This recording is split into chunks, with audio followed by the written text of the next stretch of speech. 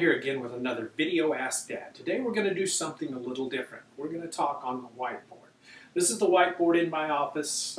Over there is my desk, right over there, where I typically make videos. But today we're going to use the whiteboard. You can see over here, you can't see over here, but over here I've got a bunch of sticky notes where I keep track of things. My Disney cartoons and stuff all around the whiteboard.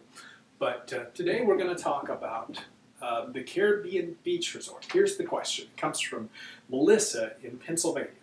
She says, we'd like to try the Caribbean Beach Resort for our vacation coming up in February. I have a child who tends to get motion sick if on a bus for too long, or lots of stop and go action. Is there a better location in this resort to stay that will minimize the amount of time spent on a bus? Melissa, let me just say right up front, no, there's not. It's just not the way it's laid out. It just doesn't work. And let me explain why. Here's the Caribbean Beach Resort.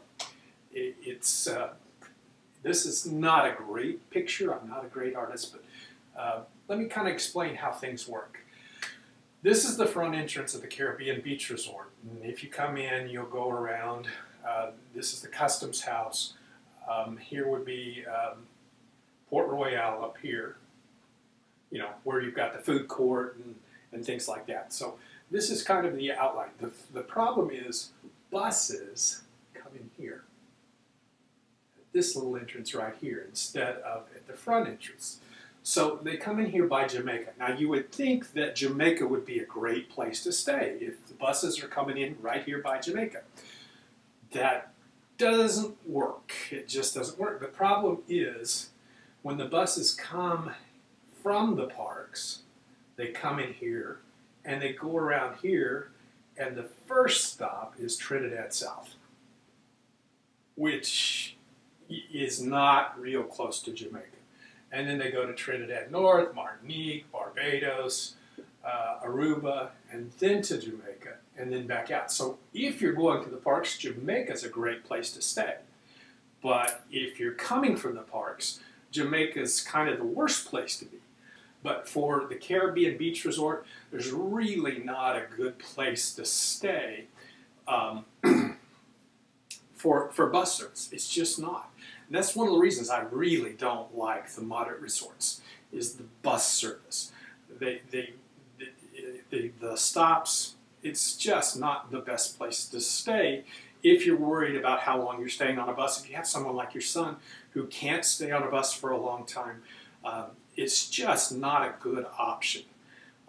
Coronado Springs might be a better option if you can get over by the main building.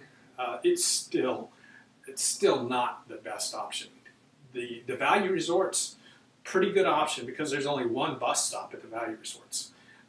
So you don't have any extra time on the buses. 2 standard rooms at the value resorts, about the same price as a room at the Caribbean Beach Resort. That's why we stay at the Pop Century. We stay at the Pop Century even with bigger kids because we could get 2 rooms, and it was the same price or maybe even a little cheaper than the moderate resorts.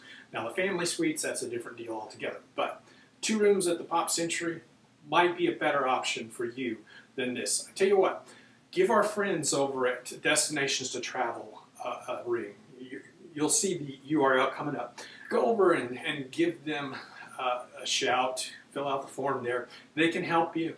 They know these kind of things. They can really help on what is the best option for you. Thanks for your question, Melissa. I appreciate it. The bottom line is no. There's really not a good option for what would be better for you. You're going to have the same number of stops no matter which section you stay in. I hope that helps. Have a great day. Bye-bye.